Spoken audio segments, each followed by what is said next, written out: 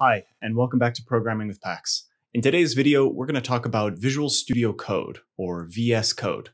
VS Code is a fantastic free code editor, or the place that you'll write all of your code. I'll start off by giving a quick walkthrough on how to download it and set everything up, and then after that, we're going to go over a whole bunch of my favorite plugins or extensions that help with both productivity and workflow. I'll leave a list of timestamps down below so you can skip to the parts that interest you the most. Let's get started.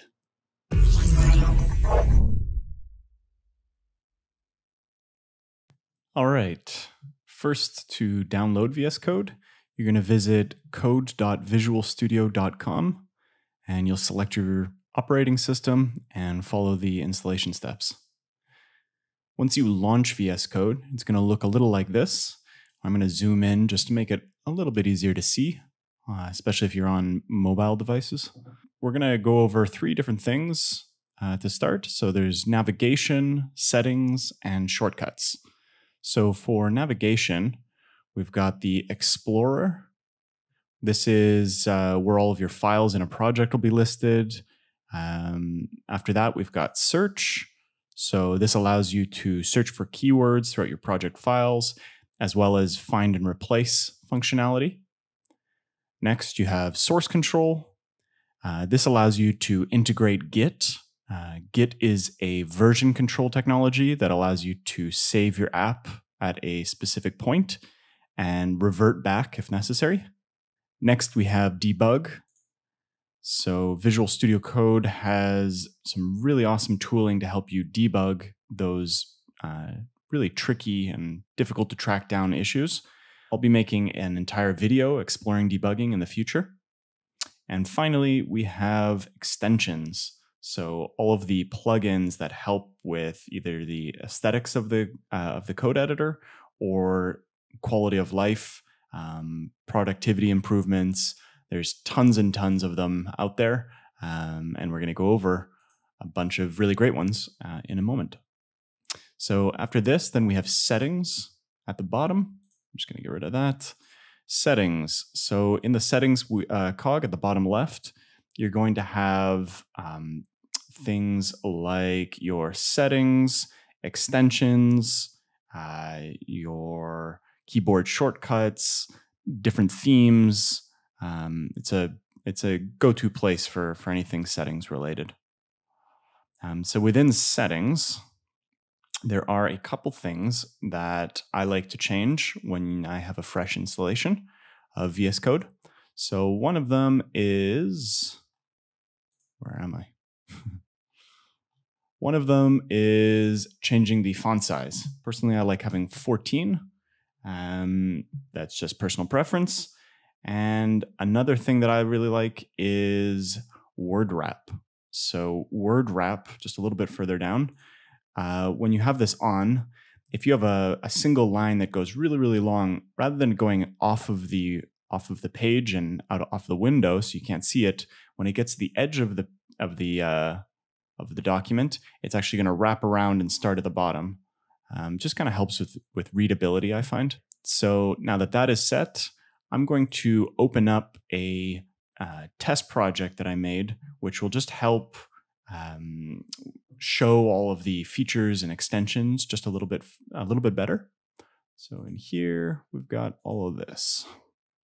All right, now that we are in the test project, the last thing I want to talk about before we get into extensions is shortcuts. So in the description down below, I'm going to leave two links, and they are cheat sheets to VS Code's shortcuts. So one will be for Windows and the other is going to be for Mac. Now, for simplicity's sake, I'm just going to say what the Mac equivalent is, but it'll be really easy to find what the Windows equivalent is with those cheat sheets. So the first one I want to talk about is the command palette. It's one of the most important shortcuts, and it is Command-Shift-P, and it brings up this. So this is really a search bar that allows you to do just about anything from it, including making a new file, or working with Git, or adjusting your settings. It has really, really awesome autocomplete, so you'll only need to type a few letters before it'll start giving suggestions. So let's say new file, or settings. And so you can go through either the UI or the JSON, or you can initialize a Git repository. Pretty much everything you can think of can be done through the command palette. Similar to the command palette, which was again Command-Shift-P, if you just do Command-P, now you're going to be looking for files specifically. So rather than, in this case, it's easy just to simply find each file, but imagine if you were in a large project and there's folders with files within all of those. It'd be a lot harder and a lot more time consuming to have to click through each folder. So instead of that, you can just do Command-P to bring up files, and let's do style CSS. So it's just a really fast, easy way of doing it without you having to lift your hands off of the keyboard.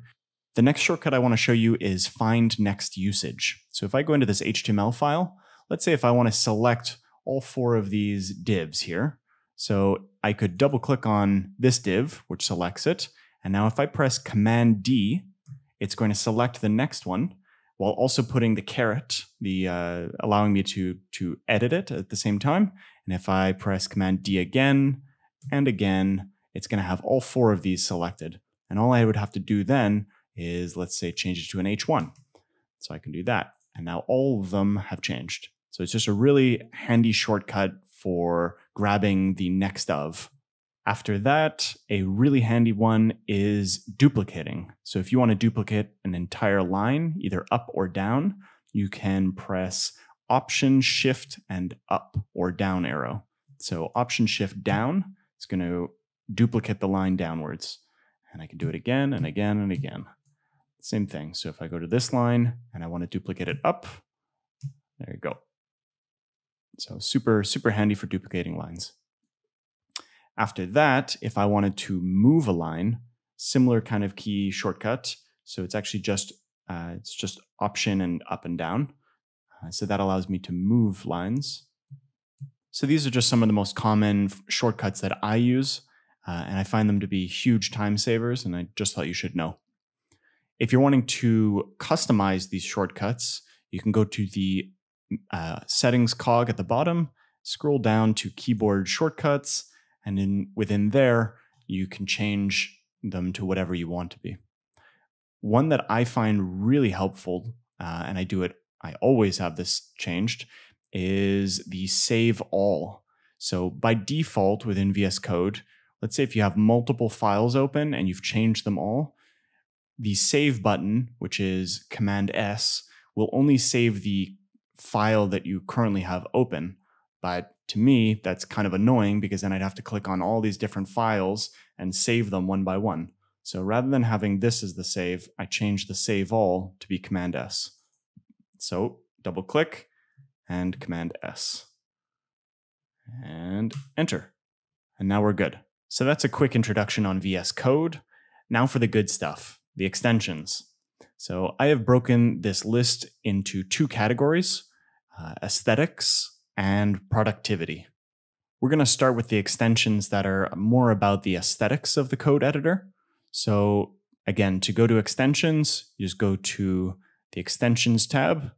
And the first one we're going to look at is called Vscode-icons. This is the one. So for you, you'll just have to click the download or the install button, and it'll set up everything. Once installed, it'll show the icons of each file type on the Explorer tab. And I find it just very nice to be able to quickly see the icon for the file type. So for example, CSS icon for CSS files, JS for JS, TS for TypeScript, etc. If you don't immediately see the change in icons, then you can Command-Shift-P for the command palette, and you'll go to File Icon Theme, and from there you can change them around completely. So I believe the SETI is the default for VS Code, and I guess I'm just a sucker for the VS Code-icons one. Up next, we have CSS Peek by Pranay Prakash. So what it allows you to do is to peek your CSS definitions from within your HTML files. So if I go to my index.html file here, and I hold Command or Control on PC, and I hover over the class here, it's going to give me a little preview of what styles this sum class contains. Really, it's just a nice shortcut which prevents you from having to go back and forth from file to file. Next, we have Bracket Pair Colorizer by Cohenrad. It allows you to see which opening bracket matches with which closing bracket, and it also gives you this line on the side. So if I select this inner function here, you can see that this opening bracket is paired with this closing bracket. It really just helps with readability, and it also helps you identify if you have an extra bracket anywhere, because things will not match up then, and you can just track it down a little easier. You can see now that this yellow is actually for this one here, and it outlines it as well. Super handy. And now on to the productivity extensions. The first one we're going to talk about is Prettier by Prettier. Prettier is an opinionated code formatter. So let's say if you had your code all over the place and you had a space here and a couple lines there, and then this one is down here and this is way over here. As soon as you save, everything is just going to clip back into place of where it should be. So this is Prettier in action right here.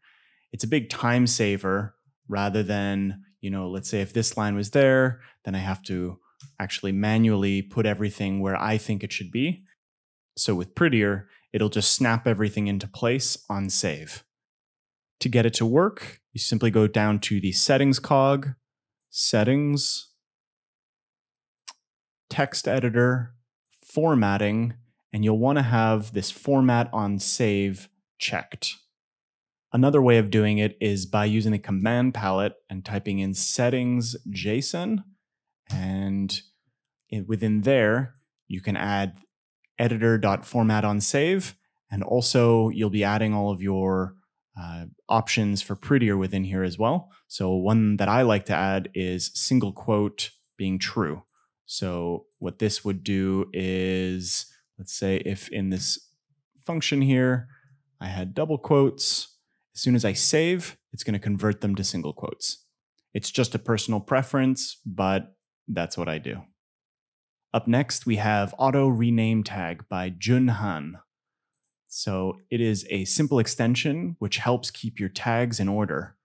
If you change the opening tag, the closing tag will automatically change as well. So if I change this div to an H1, you can see that automatically the closing tag changes. And you can do it the other way around as well. So if I change this closing div to an H2, magically the opening tag becomes an H2 as well. One of my favorite extensions, and I think it's mandatory, is Live Server by Ritwick Day. So Live Server will allow you to run a local server with live reload on it. So what this means is if you right click on your index.html and open with Live Server, it will now create a local server for you, which is running it. And also for live reload, if I were to change something, let's say if I change the CSS from this yellow to red, as soon as I save and go back, it's already updated and reloaded. So super nice to work in this sort of environment. When you're finished with the local environment, all you have to do is click on this button here, the port 5500, and it will dispose of the server. And similarly, you could actually start the server by doing that as well. So if I click on that, it goes up and we're back. Same thing. Another extension I love is Live SASS Compiler, also by Ritwick Day. So I'm guessing this guy is just RoboCop at coding. So what it allows you to do is convert your SASS files or your .scss files down to regular CSS. And it'll watch those files for any changes and update it accordingly. So all you have to do for that is at the bottom, there's now watch SASS. If you click on that, then your CSS file, your SCSS file now becomes a regular CSS file. And any changes you make in here, let's say I add a padding, no, that's already done, a color of red. As soon as I save, now in the CSS file, there's also the same thing. So super handy. And when you're done with it, just simply click on the watching button here and it'll now not watch. Up next, we have an extension called Emmet. So in other code editors, you'd usually have to download it as an extension. However, within VS Code, it's there automatically. What Emmet does is it helps create CSS and HTML tags using shortcuts. So not only simple things like, let's say if I want an H3, which you can see the Emmet abbreviation here, and then I would just hit tab and it would give me a pair of H3 tags, but I can also do more advanced things like an unordered list with 3 list items, and within each of those, there's a span with a class name of, I don't know, interesting class name. And I can just hit enter on that, and it gives everything necessary. And within the CSS file, I can do shortcuts like DN for display none, or I could do M10 for margin of 10 pixels, P10, etc. So it's just a whole bunch of shortcuts that allows you to type up HTML and CSS much faster. And finally, we have the extension called REST Client by Huochao Meo. Hopefully I'm pronouncing that even remotely correctly. And what it allows you to do is test your API endpoints in a similar way that Postman does, if you've ever used that tool before. So you can either use get or post, and you'll be able to see the response. It supports both .http and also .rest file types. So if I'm in this HTTP and I have a GET request to JSON placeholder, which is a fake online REST API, which allows you to test your calls and you'll get dummy data responses. With the extension installed, I now have this send request. So I just simply click on it and I'll get a request from the server. And so I can actually get all this dummy data back just to test the endpoint. It's really, really handy. All right, guys, that's it for today. As you can see, VS Code is super powerful. I use it every day and absolutely love it. If you did find this video helpful, consider dropping a like or sharing it with a friend. It really helps the channel out. And subscribe for more content just like this. Thank you very much for your time. I hope you're having a great day, and I'll see you in the next one.